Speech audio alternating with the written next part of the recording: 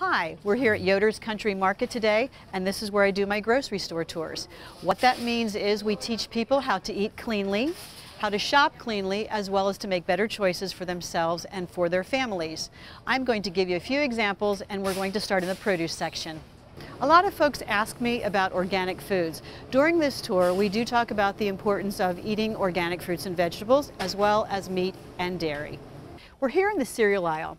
This is a product that is marketed to be good for you. It says it's going to be good for your heart. However, if you read the label, there's at least 6 sources of sugar in this product. On the grocery store tour, you will learn how to read labels and to make better choices for you and your family.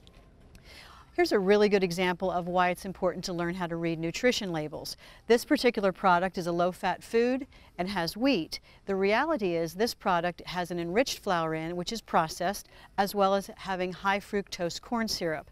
The healthier choice here would be the one that says 100% whole wheat, as well as having natural products. Nutrition is 80% of your physical success. Change the way you eat, change your life. It all starts right here in the grocery store. Please join us on one of our grocery store tours, brought to you by Nutrifreak, because results matter.